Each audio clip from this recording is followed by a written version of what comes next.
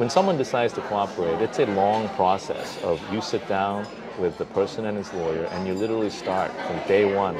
From did you ever steal as a child? I mean, obviously those might not lead to crimes, but you're talking that early. Yes, you're talking. I want to know everything. I want to know about everything because we need to know.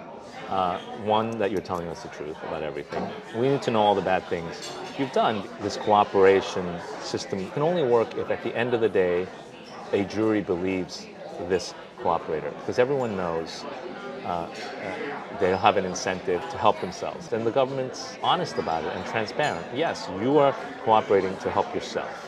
And so then what do we need to do to ensure that what you're telling us is the truth? Well, we need to ensure that you've told us everything. We need to ensure there's a big hammer over you if you lie. You make them tell you everything you've done. You actually make them plead guilty to everything that they've done that was a crime.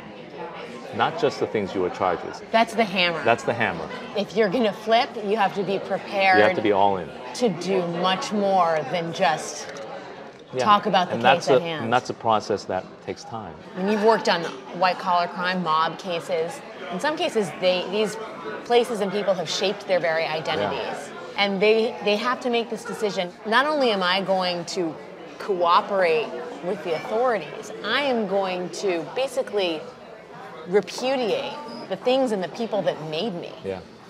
How hard, I mean, like, what is the psychology of that? It's a huge step for a defendant to take. They have to repudiate the entire life prior to that moment. It's hard, and that's why you try not to rush that process. Uh-huh. You sit down with him in a windowless conference room, and his lawyer's there, and we tell them, if you go down this road of cooperation and fail, you are going to be in a very, very bad place. When the person finally decides to flip, is that usually a decision they come to in private with their families? It usually involves, honestly, a good lawyer who explains this to him or her. A good lawyer will tell them, you have a choice. Right. We can fight this. But part of that advice has to be, but you also have this option to cooperate. I'm advising you that because that's an option you have, and you need to seriously consider it. And this is where I think the reputation of a place like the Southern District of New York helps, because people know that the Southern District of New York will be tenacious.